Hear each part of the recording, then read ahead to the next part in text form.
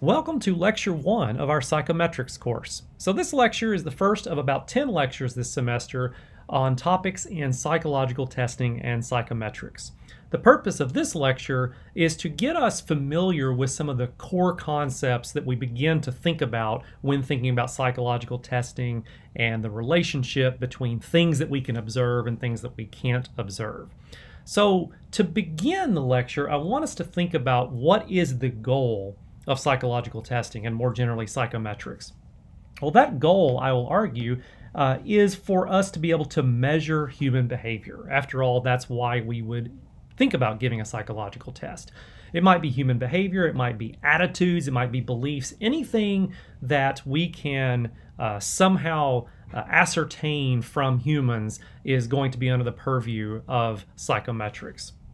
Now, what exactly does that look like?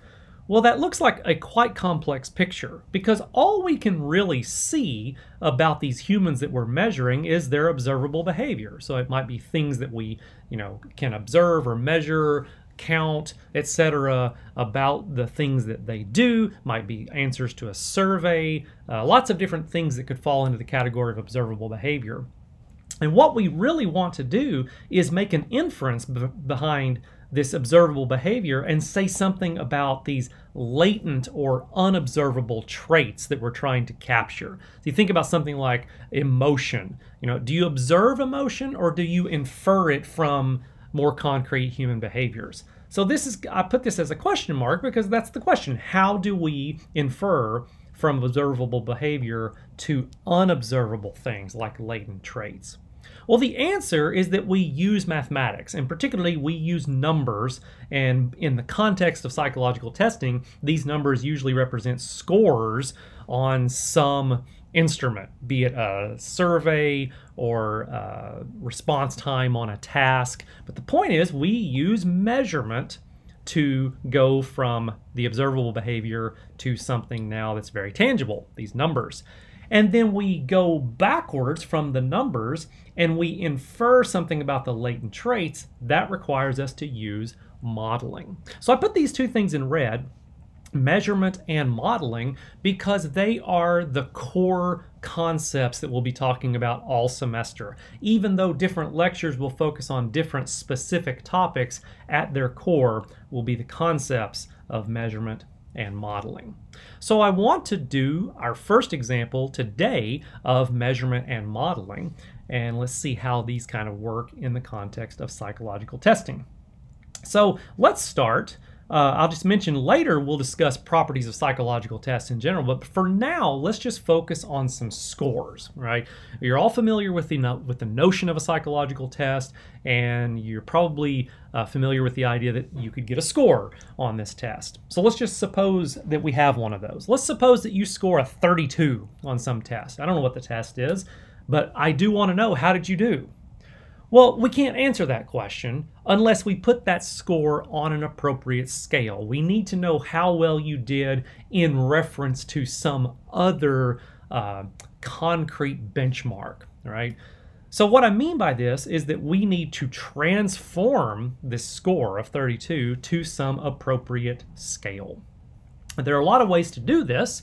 In this lecture, we're going to focus on one in particular. We're going to focus on the notion of percentile scales. So we're going to learn how to transform scores to percentiles. We're going to learn what that means and how to do the basic mathematics that allows us to do these transformations. So let's talk about percentiles. What is a percentile? Well, the definition is the following. The percentile rank of a trait value is the percentage of people in the reference group who have trait values less than or equal to that trait value. Okay, there's a lot of words there. I think this is a little more easy to understand if we consider an example. So let's suppose you have a situation where 75 out of 100 people have a math ability. So that's this trait that I'm interested in that's less than or equal to 17.3. Then that 17.3 equates to a percentile rank of 75. Why 75? Because it's 75 out of 100 is 75% of that group have that math ability that's less than that certain score. So we take this score of 17.3. I don't know what the scale is here, but I do know that that score is better than 75% of the people who take this scale. So the idea that I have a percentile rank of 75 tells me something about how well I'm doing compared to some reference group, or norm group is what we usually call them. Okay? Now, that's easy enough. Why do we have to spend a whole lecture on percentiles? Well, the reason is because now we deal with the modeling aspect. How do these numbers represent these unobservable latent traits? So it brings to bear a technical issue that we have to consider. First of all, as I mentioned, trait values are unobservable. Okay, we can't directly measure them. We can only estimate them with the scores that we obtain. So how does that estimation work? Well, that estimation is something that we do modeling for. We say, okay, if we make some assumptions, then here's how we can go from observable scores to unobservable test values. So there are two assumptions that I want to introduce to you. And these are specific to the way I'm presenting this material. This comes from some classic texts in psychometrics and psychological measurement. It's not universal, but it's the way I'm going to proceed in this lecture. So first, let's assume that any whole number test score we see represents a range of trait values.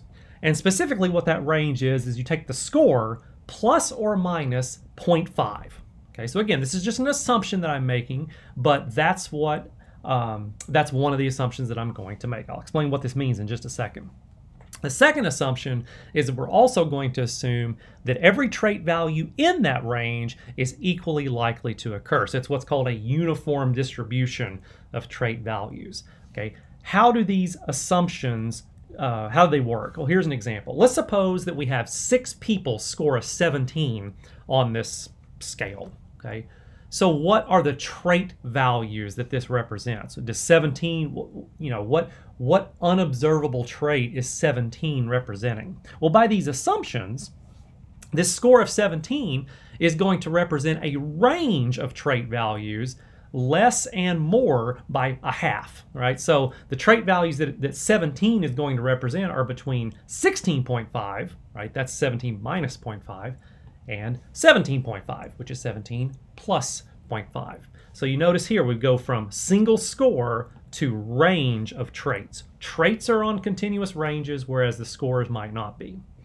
The other assumption, assumption 2, says that if you have your 6 people scoring this 17, then the trait values that those scores represent, half of them will be below 17, and half of them will be above 17. Even though everybody scored the same score, they have potentially different trait values.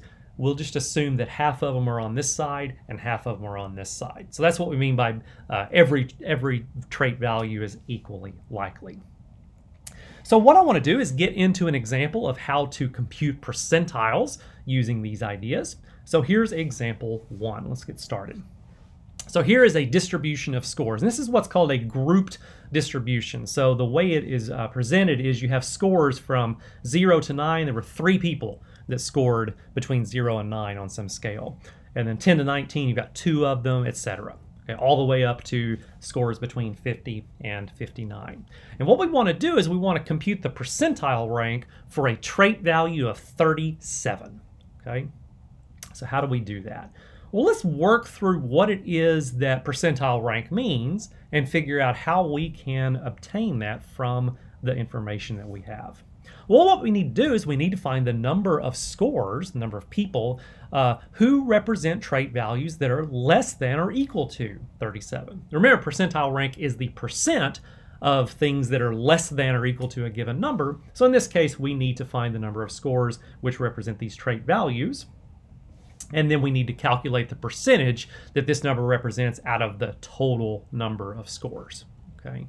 So there's a lot of possible ways that you could go about doing this, but we're going to do it in a very systematic way using the modeling assumptions that we just made. So the first thing that we're going to do is you might notice that throughout here we're asking about total number of scores less than a certain range. So that's something that's called cumulative frequency that I'm going to need to calculate for this table. So I'm going to work that out with you here just live. So I'm going to extend this table. So I'm given the scores and the frequencies, but I'm also going to calculate what's called the cumulative frequency. Now usually, I'll just say cumulative usually it's denoted C, capital C, little f for cumulative frequency, just so you know what that is when we see it later. And what it is we go from the bottom and we say, okay, how many people total have scored up to this point? If we start at the bottom, the cumulative frequency in the first category is just these 3 people, okay? So stay with me. When we go up to the next category, between 10 and 19, we add on those 2 people in that range to get a cumulative frequency of 5. What this means now is that 5 people scored in this range or below. Now, go up to the next category. We're going to add on these 10 people that you see. All right, let's point to what I'm talking about. We're going to add on these 10 people that you see, and that's going to give me a cumulative frequency of 15. Then, when I go up to the next category, I'm going to add on the 17 people in the range 30 to 39. So that's going to give me a cumulative frequency here of 32, 15 plus those 17. Keep going in this pattern. I'm going to add on this category, the 12 people who scored between 40 and 49. That's going to give me a cumulative frequency of 44. And then finally, I'm going to go up and add on the last category. There's 6 people in that, and if I add those 6 people here, I get a total cumulative frequency of 50. Now this is going to do 2 things for us. First, you'll notice it's going to tell us that there are 50 people who took this test. Okay, so our percentile rank is going to be computed out of 50 people total. The other thing it's going to tell us is it's going to tell us how many people scored below certain ranges, and we're going to need that information. So we'll keep coming back to this table, but the first step is to calculate those cumulative frequencies. Now let's go on. Let's use that first assumption that we made about trait values. First, we'll note that the trait value of 37 falls in the score range 30 to 39. Okay? Those are scores. What trait values do those represent? Well, remember, each score represents a range of trait values that's got a width of 0.5 on either side. So the score of 30 is going to be 29.5 to 30.5. And then 31 is going to be 30.5 to 31.5. The next score is going to have, so these are little intervals that are basically stacking up so that we get an entire range of trait values between 29.5 on the low end all the way up to 39.5 on the high end. Okay. So this trait value of 37 falls in this range, which is going to represent this range of trait values. Okay. Now, why am I going to need that? Well, what that's going to let me do is it's going to let me say, okay, where does 37 fall in that range of trait values proportionally? And then I'm going to use that proportion to estimate what the frequency of people who score below that trait value is. Let me explain what I mean. What we're going to do is we're going to set up a proportion table using those trait values. Okay, so the proportion table will look like this. On the left-hand column, I'm going to write my trait values. Now, the range of trait values that I'm interested in is the range that trait value of 37 falls into, which, as I just determined, was 29.5 up to 39.5. Now, here's the question. What cumulative frequencies do those trait values correspond to? In other words, how many people have trait values below 39.5? How many people have trait values below 29.5? And then I'll use that proportional reasoning to figure out how many are in that below 37. So we're going to have to go back to our table, and let's do that.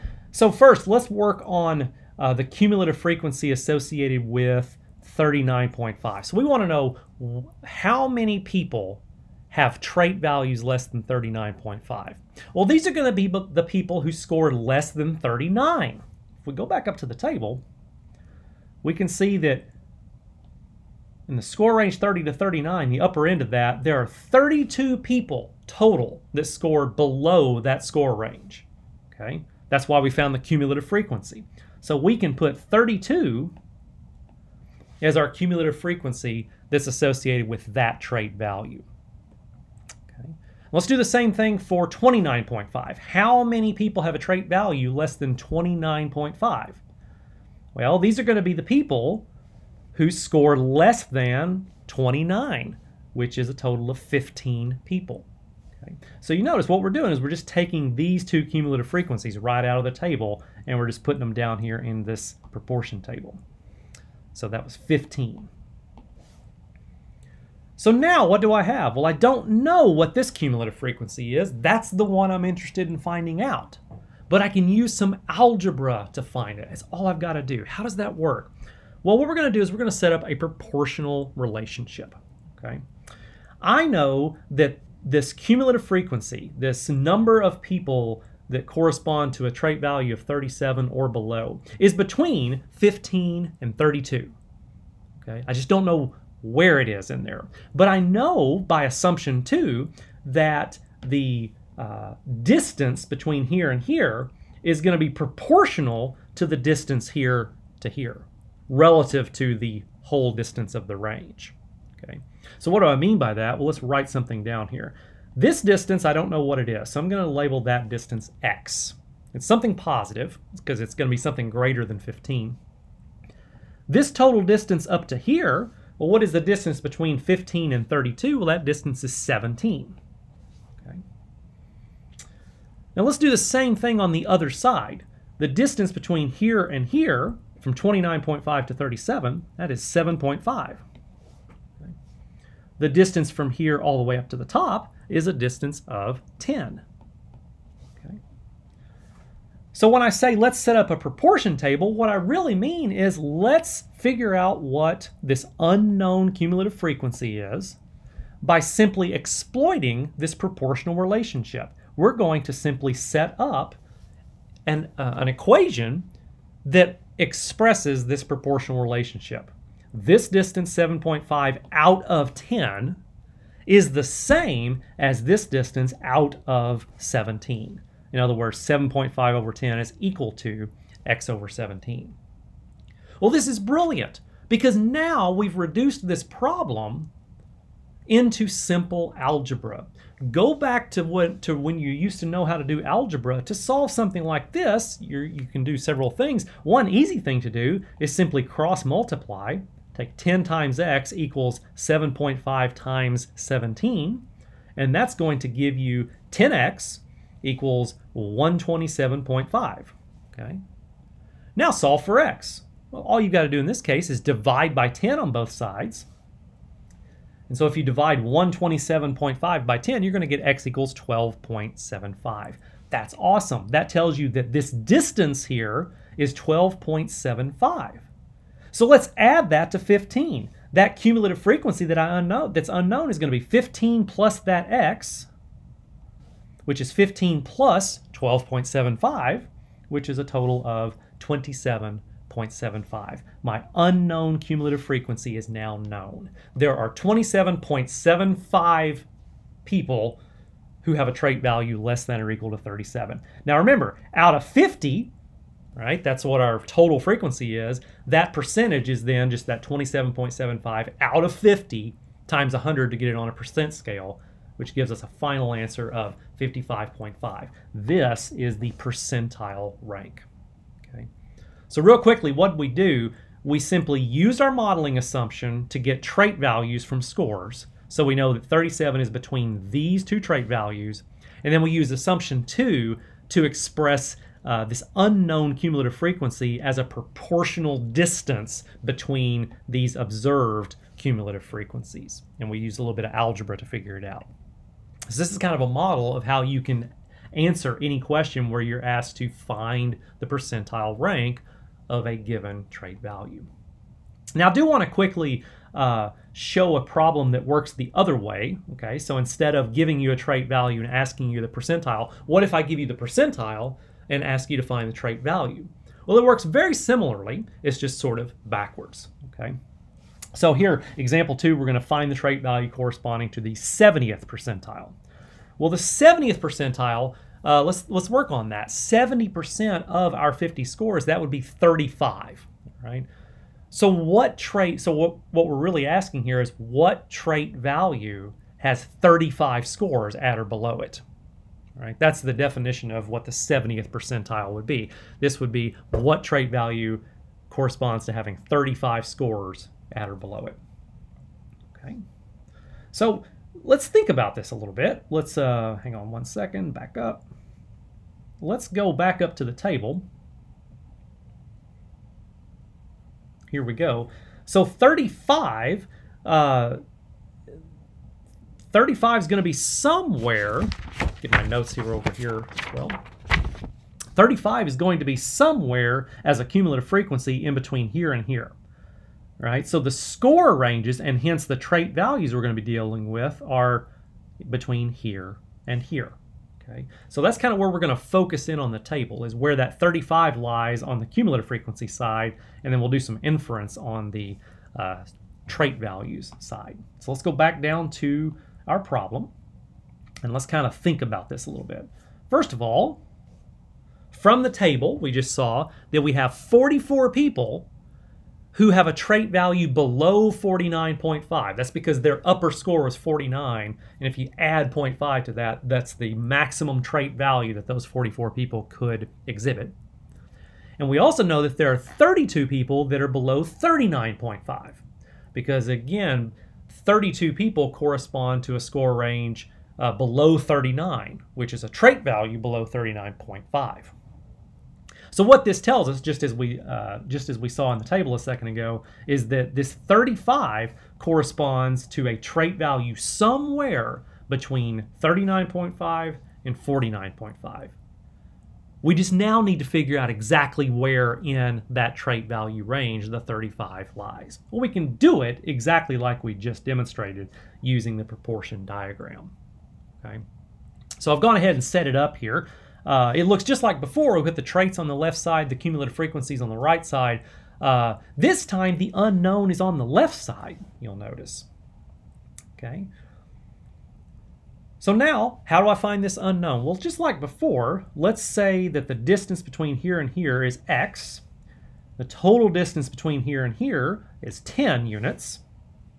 That's going to be the same ratio as the distance here, which is 3, out of the distance here, which is 12. Okay.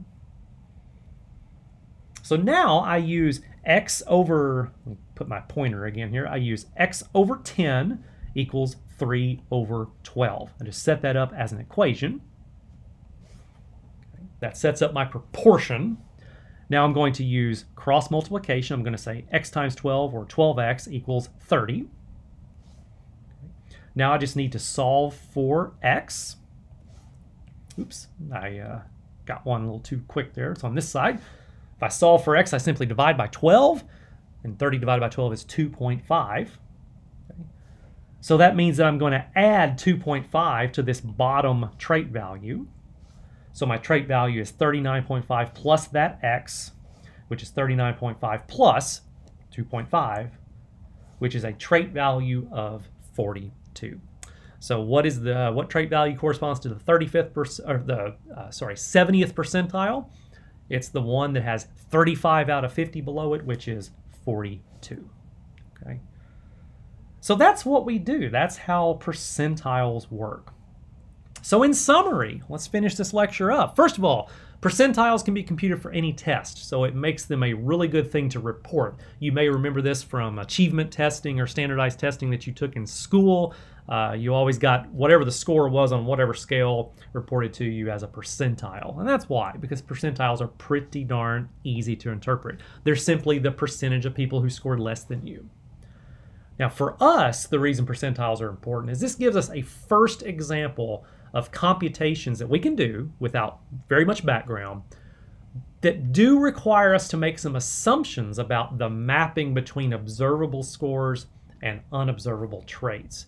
It may not seem like a big deal right now, and I'll promise you the point of this course is not doing percentiles all semester long, but it does give us some practice in doing some basic computations in this course, in this subject, while paying attention to these very important modeling assumptions, which is at the core of all measurement and statistical things that you would do in this context. So that's all for now. I look forward to seeing you in lecture 2. And if you have any questions, always let me know, and I'll see you at the next lecture.